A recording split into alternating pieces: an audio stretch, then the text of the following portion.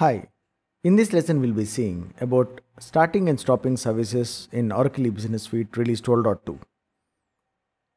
So what we are going to see in this lesson? First we'll see what are different components which we have to start and stop successfully in order to manage the services.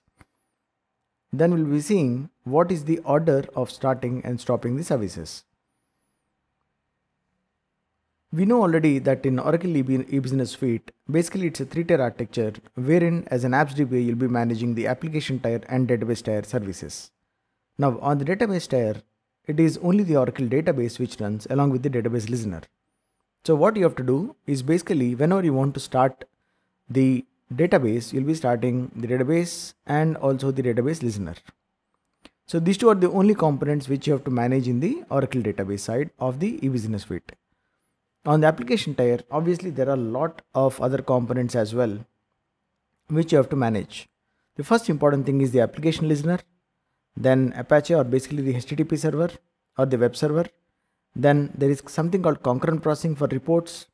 Then importantly there is basically WebLogic admin server, and there are different managed servers such as OA Core, Forms, OAFM, etc. Of course, most important ones are only OA Core and Forms in the managed servers. And then we have Node Manager and OPMN. So these are all the components which you have to basically start and stop in order to access the E-Business Suite successfully. Now let us see what is the order of starting. When you're starting the services of Oracle E-Business Suite, first you have to start the database listener, then start the database, then the application services. When I say application services, I mean all of these components. Then when you're stopping, you have to stop exactly in the reverse order.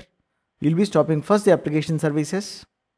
This will ensure that there are no users who are able to access, because the intention of you stopping services is obviously to make sure that the E-Business Suite is down.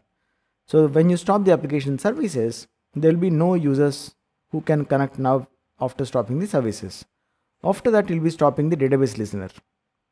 When you stop the database listener, obviously any new connections to the database will not be accepted anymore. Then finally you'll be stopping the database.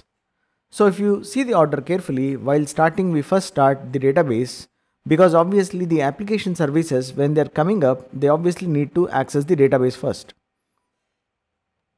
So in the same way, when you want to stop the services, first you don't stop database because already the application services are connected to database. So that is the reason first you stop the application services, then the listener, and then the database. In the next lessons, we'll be seeing in detail how to start and stop services, what are the locations of the scripts, how we can stop them manually, and how you can use scripts completely.